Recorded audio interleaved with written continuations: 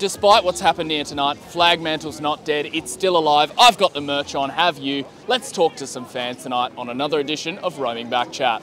I think we just got to be better. What do we need to be better at?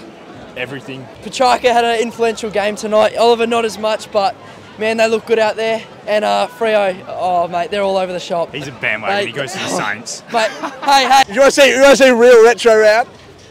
That's retro round for you. Oh, look at that. Very disappointing today. To be fair, I'm not a Dockers supporter. I'm actually a North supporter. What's this we got here? This This is the Christian Salem. is the GOAT. I have no clue who this bloke was, and I picked him up in fantasy, so I dropped him 140s for me, and so I've been in love with him ever since. But what do you reckon? Is Optus Stadium now more important to a Melbourne fan than MCG? No. Flagmantle's still on, yeah? The Purple Pigs are done. I have all the faith in the world, but I don't know, man. We started a petition to drop Matthew Taberner.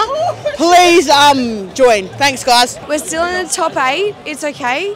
We'll make finals. BackChat is the best. Go D's. That's Curtis. He's my good mate. Hey, Curtis, how you going, mate? Go West Coast! Tabs is in lazy town a little bit. What do we need to do to improve him? I don't know. We just think that it's retro round, but it's retro playing, you know? Mate, how you feeling? Oh, absolutely devastated, mate. The Dockers were robbed. Atrocious, mate. I've got something for you. It's a Nike bag, someone's in here for us. Give him a Yellow card. All the hole in the ball calls is dropping the ball, you know. Absolute shit house.